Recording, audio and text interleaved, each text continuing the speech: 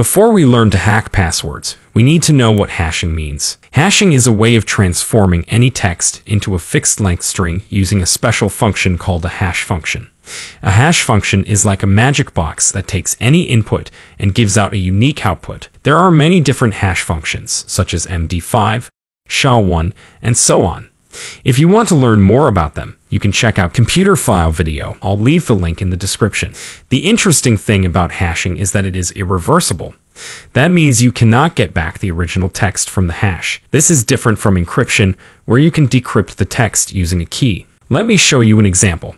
If I hash the word password 123 using MD5, I get this hash. If I hash the word hello world 1234 using MD5, I get this hash. Notice that the hashes have the same length no matter how long the input is. Also notice that the hashes are very different, even though the inputs are similar. This is because hashing is very sensitive to any change in the input. Now, there is another technique called encoding, which is often confused with hashing. Encoding is a way of changing the format of the text, but not the content. For example, base64 is a popular encoding method. If I encode the word password 123 using base64, I get this. You can see that the encoded text is longer than the original text, and it can be easily decoded back to the original text. So, how do we verify the text if we cannot reverse the hash? Well, we simply compare the hashes. When you sign up for a website, they will hash your password and store it in their database. When you log in again, they will hash your password again and see if it matches the stored hash. If it does, you are in. If not, you are out. But this also means that hashing is vulnerable to attacks. One of the common attacks is to use a rainbow table, which is a pre-computed list of hashes for common passwords. If an attacker gets access to the hashed passwords, they can use the rainbow table to find the matching passwords. This is where Hashcat comes in. Hashcat is a tool that can help us crack hashes using various methods, such as brute force, dictionary, mask, and so on. Let's see how to install and use Hashcat to crack some hashes. Hashcat can try different combinations of letters, numbers, and symbols, or it can use a list of words that are likely to be used as passwords. It can also use the power of your GPU to speed up the process. A GPU is a device that can perform many calculations at the same time. You can check out this video for the difference between a CPU and a GPU. Now that you have an idea of what Hashcat is and what it can do, let's see how to install it. If you are using Kali or Parrot OS, you don't need to install Hashcat, because it is already included in these operating systems. If you are using Ubuntu or Debian, you can install Hashcat with this command.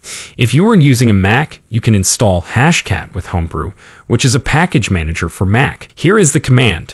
If you are using another operating system, you can find the installation instructions for Hashcat on its website. After you have installed Hashcat, you can check its help menu with this command. The help menu shows you all the options and parameters that you can use with Hashcat. You can also see the list of supported hashing algorithms and modes. To use Hashcat, you will also need a word list. A word list is a file that contains a lot of words that can be used as passwords. One of the most famous password word lists is rockyou.txt. It has a lot of common passwords that are used by many people. It is often used by penetration testers to crack passwords. You can find rockyou.txt under user/share/wordlists in Kali Linux, or you can download it from the link in the description. We need some hashes to work with. How do we get them? Well, we can use any online tool that can generate hashes for us. For example, we can use BrowserLink to create hashes for any input string. Let's make two hashes, one MD5 hash and one SHA-1 hash for the string password 123. Yes, we know it's a very weak password, but we are using it to show you how easy it is to crack these passwords. Here are the hashes that we got from the tool. We can save these hashes in two files called md5.txt and sha1.txt.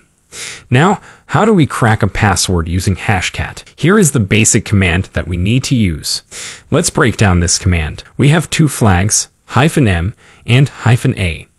The -m flag tells Hashcat what kind of hash we are dealing with. The -a flag tells Hashcat what kind of attack we want to use. You can find the full list of hash types and attack modes here. Let's start with our MD5 hash. We will use the dictionary mode to crack it. This is a simple attack where we give Hashcat a list of words, rockyou, and it will try each word as a password. We can tell Hashcat that we are using an MD5 hash by using the value 0.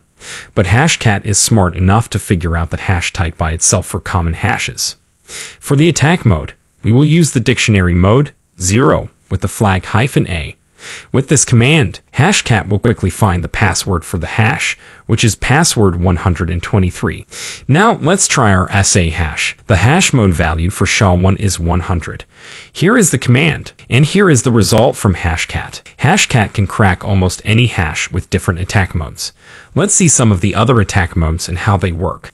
Dictionary attack -0. We already saw this attack mode in our example.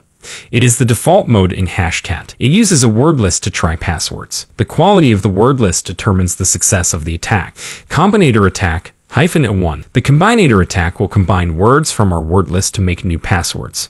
For example, if our word list has the words pass 123 and hello, Hashcat will make a new word list like this.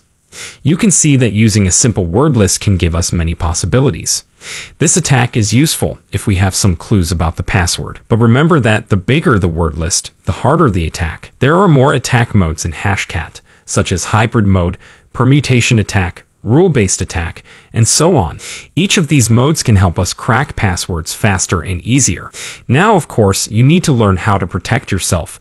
The first and obvious step is to set strong passwords. The stronger the password is, the harder it is to crack it. You can check if your password has been exposed to the internet with haveibeenpwned.com. A more effective way is to add salts to password hashes. A salt is an additional string added to the existing password, so the hash generated is different from the normal hash of a string. To crack a salted password, the attacker should know both the hash and salt values. This makes it harder to crack hashes using methods such as rainbow tables. We can further strengthen salting by using dynamic salts instead of static salts. We can write a function that generates a salt value for every string, making it exponentially harder to crack a salted password. Thanks for watching, and as always, stay safe.